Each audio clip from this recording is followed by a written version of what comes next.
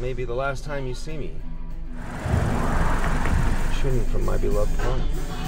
Hello and welcome back. There's a lot of change in the air this week, and that's the theme of this week's episode, if you will. Change didn't just occur on my face. No, change occurred in the form of, on my way home from Carson City, having my routine maintenance done on my Subaru Crosstrek that you know I love. Well, something I don't love so much about the car kicked in, and that's the lane assist mode, which I don't normally use and really have only ever used sparingly, so I must have just bumped it because it's right next to the cruise control, which I do love. Set it at 65, stay alive. That's my whole motto in life. Get much better gas mileage that way too. So like I said, I must have just accidentally bumped the lane assist mode. It's really easy to bump those two. It's just,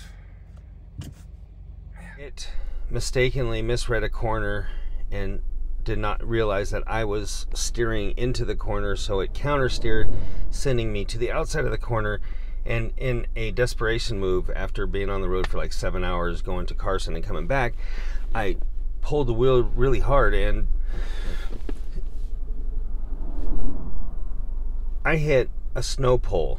And I know that doesn't sound very eventful, but we've got large snow poles up in the Eastern Sierra, and well, it wiped out my car and nearly sent Miki and I rolling. We spun across the highway, and thankfully there was nobody in and around us, and thankfully I was completely sober and doing the speed limit. But in the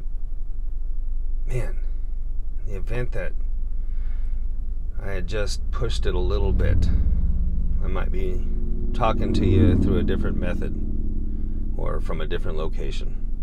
So as it is, I'm very lucky to be sitting here healthy and happy and talking to you, and also I'm lucky to be on my way to the body shop to get Caro looked at. So stay tuned. So yeah, I'm thankful for a lot of things this week. And as usual, I'm thankful for you, and I'm thankful for having this platform to be able to express myself. And really, I'm thankful to be here. So, all jokes aside, all entertainment aside, when I say keep it between the lines, that will bear extra significance from now on. So, much love, folks. And as I always say, keep it between the lines and look out for Smokey, because they're looking out for you. And as always, thank you for allowing me to entertain you, presumably. This is the Vic Meyer Show, special edition. And the long-form videos you can catch every Wednesday right here on YouTube and YouTube only. Again, the Vic Meyer Show. Much love.